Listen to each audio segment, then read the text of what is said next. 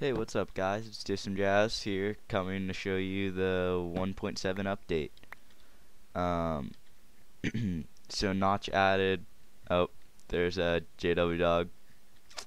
Um, so Notch added stackable stackable fences. He, which everyone knows how to craft fences. He added the pistons, which are 3 wood on the top, redstone at the bottom, iron in the middle, and cobble around the rest of it. And there's a piston. Now to use a piston, you can't just tap it, you have to use some redstone or leather. So I'll show you how to do that.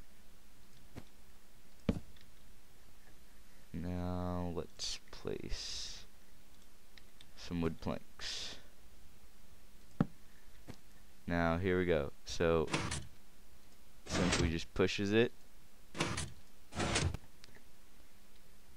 Now if you have a sticky piston, all you do is put a piston in here and put a slime ball above it. Now this one acts a lot differently.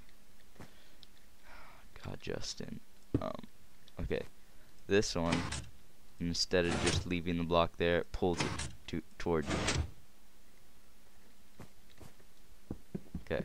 Now what I found was cool about the pistons was, let me show you, with the regular, I'll go on that later, but he also added shears to the game for sheep.